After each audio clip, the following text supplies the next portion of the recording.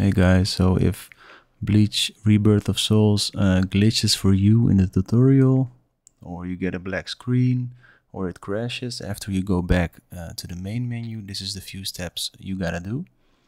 So first thing you want to do is press the Windows key plus R. Then you'll get this screen.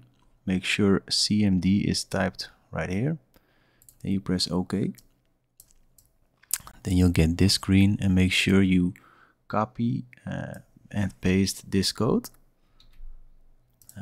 Put it in here. Afterwards you press enter and then you can open up the game.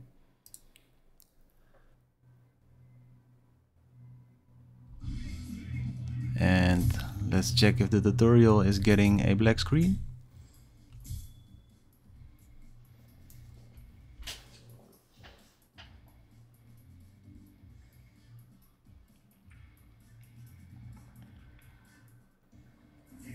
Okay, let's go. Blah blah blah blah.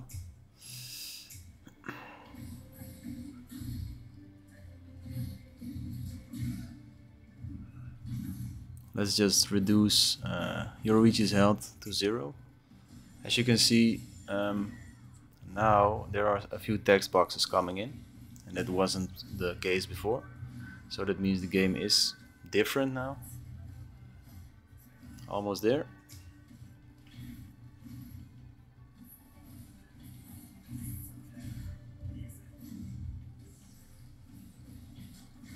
So normally after this screen it will be turned black, and look, now it's gone and the sound is still here.